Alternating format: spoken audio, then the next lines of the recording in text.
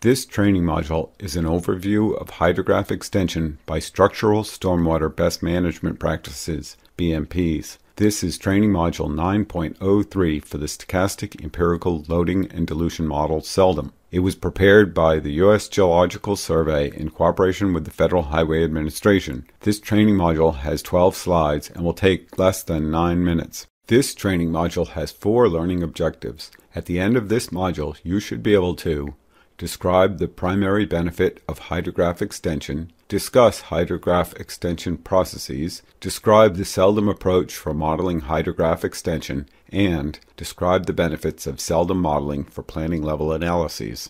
Hydrograph extension increases dilution of runoff in downstream flow. The diagram on the left shows the runoff hydrograph from a basin upstream of a site of interest and 2 potential hydrographs from that site. The hypothetical graph on the right shows the cumulative percentage of total upstream storm flow that occurs as the storm progresses. The diagram shows 2 potential runoff hydrographs from a site of interest, one with a short duration, duration 1, and the other with a longer duration, duration 2. This longer duration hydrograph may represent the effect of design changes or use of best management practices that slow runoff flows. For example, using grassy swales to route runoff instead of sewer pipes may slow the discharge of runoff, and use of a retention pond also may extend the outflow hydrograph. In this example, only 15% of upstream storm flow occurs during duration 1, and about 55% occurs during duration 2. Thus, use of drainage designs and best management practices that extend the flows from the site of interest results in increased dilution. Many BMP designs have a series of flow controls to handle different flow magnitudes. This cross-sectional diagram shows components of a pond outlet. Many designs have an extreme flow spillway to prevent structural failure and 1 or more high flow outlets to quickly drain water when flows are high. Water quality outlets commonly are designed to slowly drain the water to maximize contact and settling times for the water quality volume. In this diagram, the riser orifice is the high flow outlet and the low flow orifice is the water quality outlet. Multi-flow designs result in an exponential decay in retained water over time. This graph shows normalized volume on the vertical axis and normalized drain time on the horizontal axis. At brim full, the emergency spillway, riser orifice, and low flow orifice quickly drain down the pond volume. Once the water level falls below the emergency spillway, the riser orifice and low flow orifice continue to drain at a decreasing rate as the water level falls. Once the water volume drains below the riser orifice, the low flow orifice continues to drain at a decreasing rate as the water level continues to fall. Although the volume drain time graph is fairly deterministic, the flow extension is stochastic because the amount of water in the basin at the end of the inflow runoff hydrograph is determined by many random variables, including the time from the last storm, the volume and duration of precipitation, and the timing of runoff from the contributing basin. This photograph shows a detention pond with a multiple-stage outlet design structure. The emergency spillway is probably designed for the 100-year design storm. The diagram shows a 25-year and a 2-year design storm outlet. The low-flow outlet is not visible, but is labeled as the perforated riser water quality outlet. This pond would have an outflow signature that is similar to the previous graph.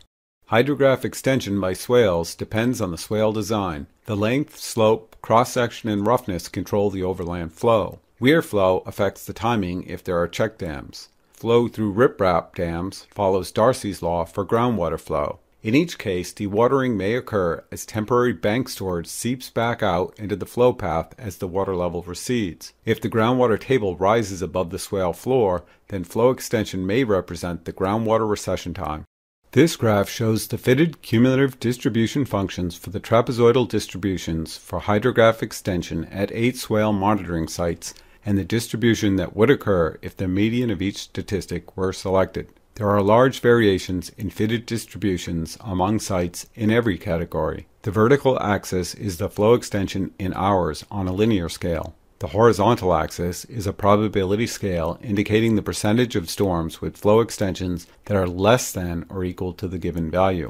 The maximum values range from 0.5 to 4.75 hours for these swales. The blue lines are the distributions from data at individual sites. The yellow line is the distribution calculated by using the median of site statistics.